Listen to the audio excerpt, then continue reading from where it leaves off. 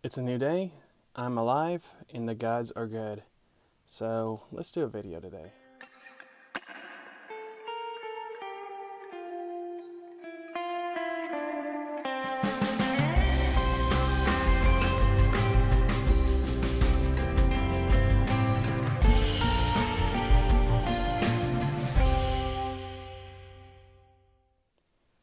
So having a new addition to our house, the kitty, it had me having to rearrange some things, such as where my altars are.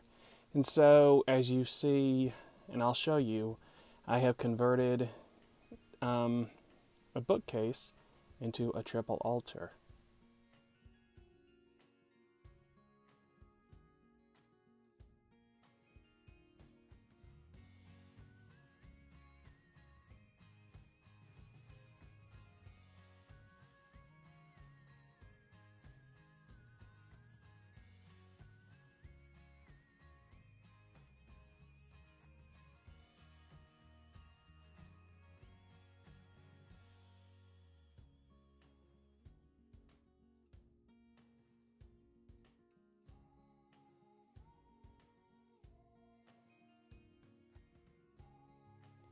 And so this had me thinking about altars and where we can make them and how to turn a bookcase into a sacred space.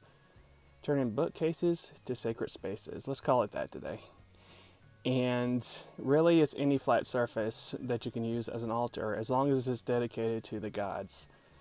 I remember reading when I first got into paganism years ago. It's hard to believe it has been, what is it, about 11, 12 years ago. Isn't that crazy? I read in one of my first books that they used to say that altars had to be made of wood, no metal or man-made objects in it. Meaning they even said about how wooden pegs would have to be used, that it would take away from the natural element to use anything as an altar that would have screws, metals, and all that. Needless to say, I was very distressed when I heard that.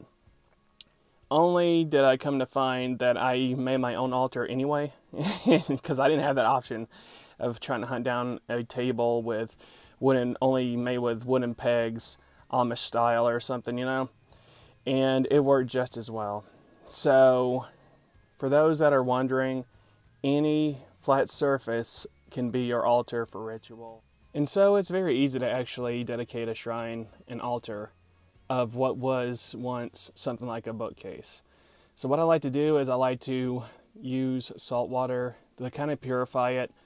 It's not really a Hellenic thing, but more of a spiritual thing to just cleanse it of symbolically getting rid of the energy and kind of renews it in a way.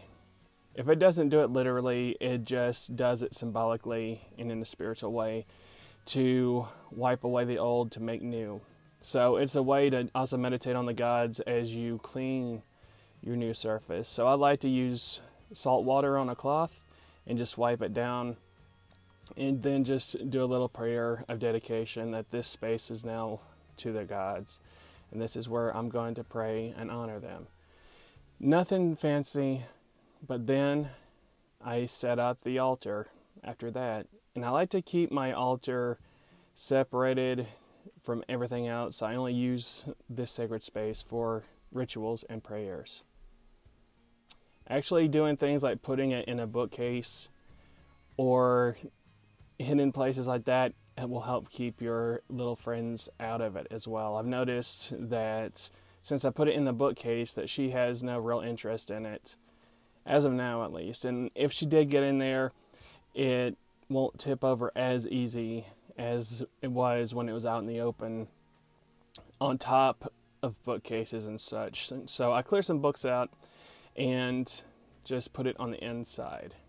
So I hope you guys are having a good day. I just wanted to do a short video just talking about altars and how we can just use anything in our home. You don't have to go out of your way to buy special tables to make your altar unless you have to. They can be converted from anything you have in home, as long as you dedicate that space to the gods. And the gods honor that.